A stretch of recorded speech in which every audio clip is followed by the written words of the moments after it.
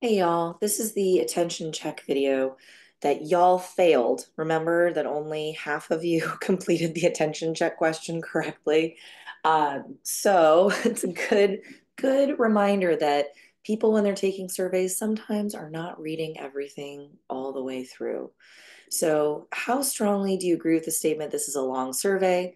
No matter your actual feelings, select strongly disagree. So if you have an attention check question in your survey, which I encourage that you do, this has a correct answer. The correct answer is that they paid attention.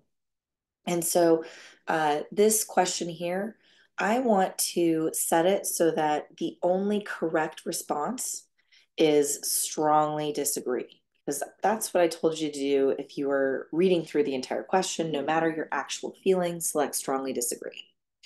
So here, I'm going to go ahead and click on my recode values right over here. So again, it's just at the bottom of this edit question menu.